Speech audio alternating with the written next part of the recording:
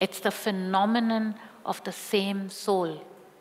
If you decide to be in surrender to Source, this guy cannot go away from you. It's not possible. Actually, it's the same person. Can you imagine? It's just split into two bodies, but it's the same person. So that pain of separation is gone because you opened up into surrender.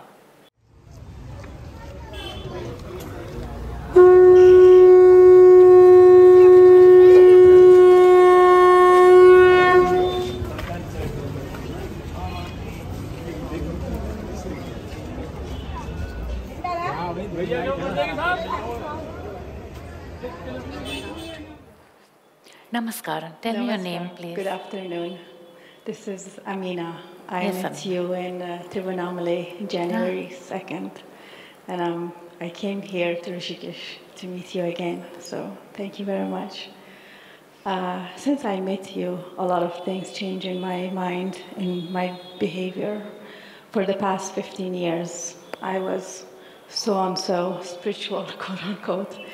And my practice was very much negating life. I was thinking that to be spiritual is not wanting to live, not wanting to have a family, not wanting to make money, not wanting to enjoy life. Those things were so ingrained. I met with you in Tiruvannamalai, and I don't know, something opened up within me, and I am very much life affirmative now, so I am kind of open to life, not scared as I used to be of living. And now my question is, since I met you, for the past 4 years, I had very strong connection to somebody. It was not even a crush, it was something that it was taking a hold of my life. And that person wasn't even interested in relationship or being with me or having anything. And after I met you, I wanted to make families and even have a child. Then this person, in some level, it's confusing. I lost my clarity of happiness. I need your help. There is a type of relationship between a male and a female which is a relationship that pushes each of the parties involved into deeper self-realization. It may not work on a romantic level, it may not work on a sexual level, but what it does is it pushes each one to themselves. That kind of relationship,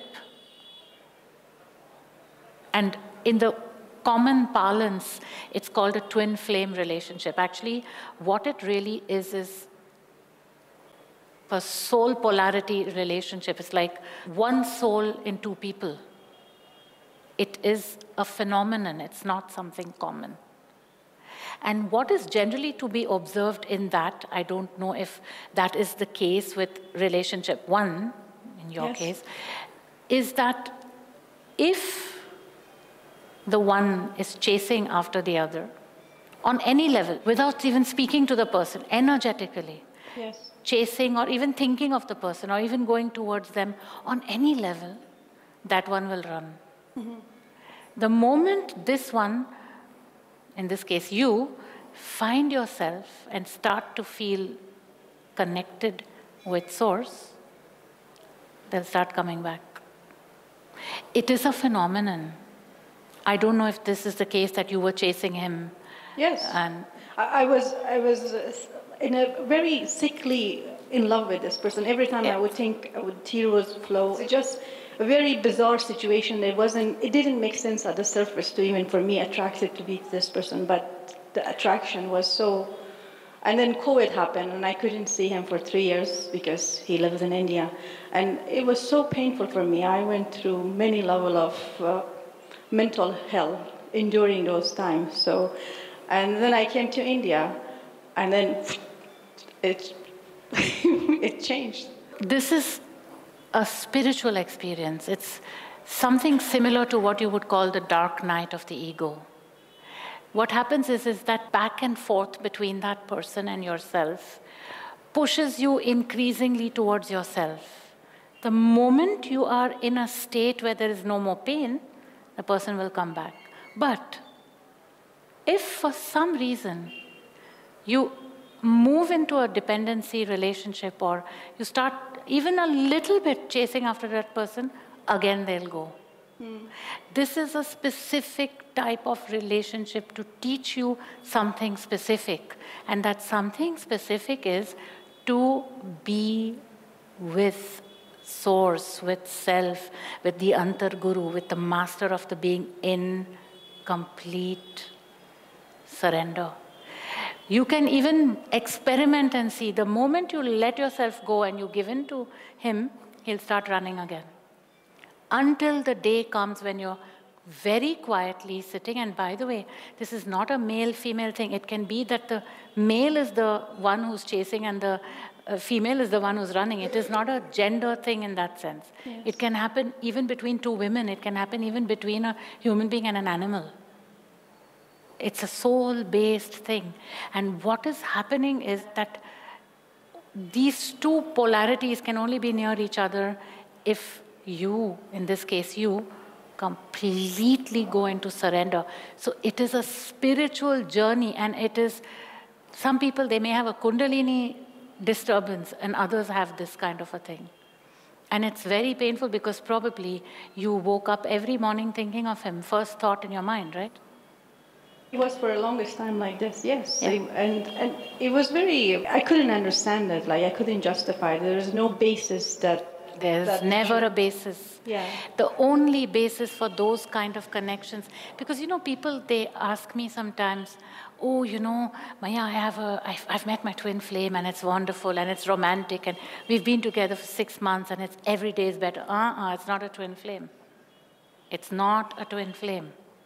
A twin flame, and it's not even, it's just a name given to this particular kind of phenomenon. That relationship only will work when that one party is completely sitting in surrender to soul. Until that point, this going and coming will happen. So it's very likely that if you get back together with him... I haven't been in a relationship with him, it's been always that yearning, extreme yearning. That's exactly what it is. Yes. And very, very often there is no sexual relationship. There's not even, sometimes there's not even more than a few words. It's a very insane thing.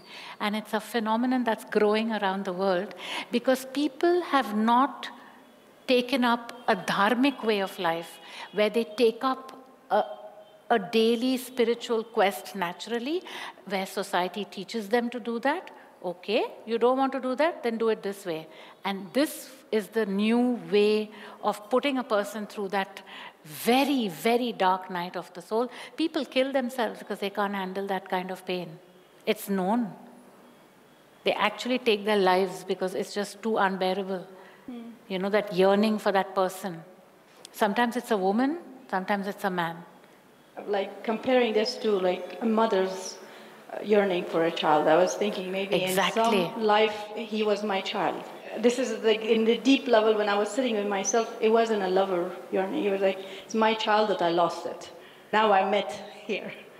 Many people who have this experience also speak of that.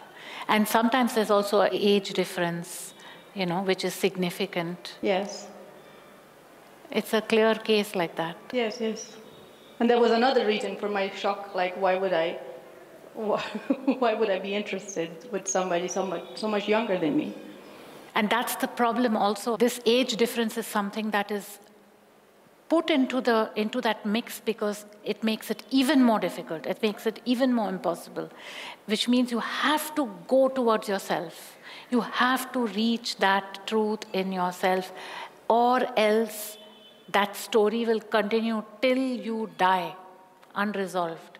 And it's not that you'll get even 1 hour of peace from it. Not even 1 hour. And you had peace because you went nicely sat in the soul after you came to Thiru and, you found yourself. Yes. Turned up, the guy turned up. I mean, it's a clear-cut case like that. I'm seeing more and more of these stories around the world. And the way to deal with it is you have to bend and surrender. He will come to you if he's standing in front of you and talking to you, then you talk to him. But the thing is, the question is, and that's what your question was, who do you choose of the two? Yes. It's happened so spontaneously, so organically, and somebody that I obsessed about for years. So and I think obsessed is a mild word. Yes. This phenomenon is something which is, many people have this question also. Should they stay with a soulmate or with somebody they get along with? Or should they actually go through the process with that other soul, the same soul, and somehow hold together and see if it results in something?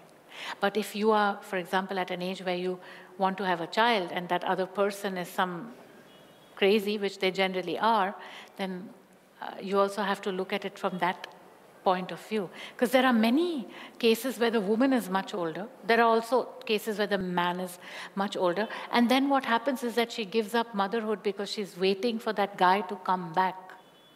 Yes. And he just takes years because she's not coming back to. It's only if you go to your soul that your soul will be with you. Because it's the same soul. It's not something we know, we have 100,000% clarity about. But what it seems to be is it's a negative and positive polarity. So when that positive polarity is quiet, then it seems to be that that negative is there turning around it. The moment there's any sort of jitteriness, it's gone again. And you can't tie these people down. You can't, because it's about your souls. It's about your spiritual journey to self. Yes. You have to sit in the quiet of the soul. And that is what I was telling you girls. I don't know, where is Hannah? She's not here. Yeah, I was telling you girls that you can run after 100 boys and the boys can run after you. But if you want the man to turn up who's the right one with whom to have that child, that family, that relationship, you have to be quiet and surrender. Then he'll be standing in front of you and he'll be perfect. And this is still another story. This is not even a same soul story. So the choice that has to be made, of course, depending on the circumstances. You have to observe and see. You can also experiment with it and find out. Is it even good to be with somebody who has such a strong influence on you? Because it's like, it's like somebody who affects you to this extent. Is that even good? If the person doesn't affect you, yes, that person is not affecting you. It is you who is affecting you. You are in control of the situation, not him. If you decide to be in surrender to Source, this guy cannot go away from you. It's not possible. If it is a same soul relationship, to me it sounds very much like it. Yes. I didn't get my answer. I wanted like a yes or no answer. First you have to understand what are the processes. It's Yes. a spiritual process. Yes. So to me it seems like staying in this is a spiritual process. Yes. While going for the other relationship is actually growing up as a woman, actually knowing Yes. what's right for you. So there are cases where the person, either the man or the woman who is in your position, because the other person has no clue. Yes. They don't know anything. They are like a puppet on strings. Yes. If you're sitting quietly in yourself, they'll come. They have no choice, you understand? They have no choice. They have to come towards you and be around you. It's called being around you. It doesn't even have to be a relationship, but they cannot be away from you, even geographically. They will come geographically. It's an insane thing. They'll come closer. If you start to attach emotions to them, they'll go. If you pull back to your source, they'll come. It's a process that is non-stop like that until you're sitting quietly in surrender, and then they'll be around permanently. But the moment you give in to that thing, again it'll start. So your choice is between, there are people who finally choose a soul mate rather than a same soul story. It's a choice you have to make based on what that deep... The thing is that the soul will... It's the same person. Actually, it's the same person. Can you imagine? It's just split into two bodies, but it's the same person. Sri Aurobindo and the mother, somewhere along the line, he says, the mother and I are one. I mean, this is not just some wild statement he's making at poetry. It is a case like that. They couldn't avoid being near each other, and so they had to finally be near each other. Big age difference, all of these things.